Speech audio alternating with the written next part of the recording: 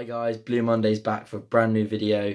A short Blu-ray hunt around Uxbridge. Gonna hit up HMV, CEX, and a few Poundland stores and a charity shop or two. Not many new titles out today, but still gonna hunt. Haven't been to Uxbridge in a long time, so yeah, so it should be some new stuff. If you didn't check out the last video with the new Dire Disc series, and leave a comment to get yourself involved in the series, yeah, go check that out. Leave a like on this one, and let's get on to the footage. Right, first stop, HMV.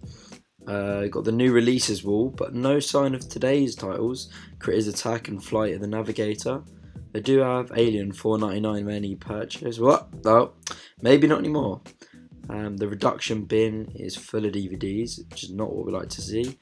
But they have got Mamma Mia, pretty bleak. So next we're at Poundland, and oh my god, I've never seen anything like it. I kid you not, there must be hundreds of Blu-rays. And yes, we have finally found Public Enemies in Steelbook. Get in. Anyway, I'm trying to find this one for a long time. Still quite a few more generic T2's train spotting there. North versus the South, I've never seen this before. Yeah, that's an odd title. Southpaw of a Slip. A lot of repeated titles we've seen. Haven't seen this one, Endless Love. Probably not a very good film. Got that Hercules again with that really nice slip cover. What's this one? No, nothing. Taken to the Slip. Cloverfield, not a bad film. A lot of repeated titles here. These aren't the new ones, but there's honestly about 7 boxes, so got those to look through. More repeated titles that we've seen everywhere. But wow, have you ever seen this many Blu-rays in Poundland? Because I certainly haven't. It goes on and on. A few more train spottings there, really nice. Slipcover. First box, and another one I've been trying to find. Life. Wow. Finally got it with a really nice slip. 2 of them there. A street cat named Bob. Got a few others in there. Hateful Eight with that really nice slip. Got that one already. Don't Breathe. Great title. I haven't seen this one before either. Fast and Furious 7. That nice slip. Yeah. Ghostbusters following us around at the moment. I haven't seen this one in there before though. And Hereditary again. Some good titles in this Poundland. More train spotting. Monster House in 3D. That's a good film. Good 3D title. Ninja Turtles brand new. And Dog Days. Never seen this one before either. Definitely getting some new titles. Now on to the next Poundland. This one is only a little one. And this has just got loads of old titles. Bad Mums, God. When are we going to stop seeing that? I got Kickboxer with a nice slip cover there. Planet of the Apes. Dawn of the Planet of the Apes, sorry. But no slip cover. And onto CEX. A very big Blu-ray selection, this CEX. Done it differently. Normally it's just A to Z. But they've done all like kids and animation films all together. Lion King with a nice slipcover. I was hoping to get a few 3D titles, but no slipcovers on the Disney ones. Some nice 4Ks. Wicked, Thor Ragnarok slip, as well as the Infinity War. The Marvel slipcovers 4K are lovely. A nice Jurassic Park 4K box set, and this Annihilation slipcover is really nice. Life. Just found this on Blu-ray. I've been looking for that for a while. Not bad for £10 really. And Planet Earth 2 4K box set. Not too much else. Wreck-It Ralph with slipcover there. Yeah, unusual of how they've set the films. Lego Movie 2. I'm trying to find that in 3D.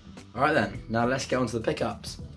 So, big selection CEX, very good CEX.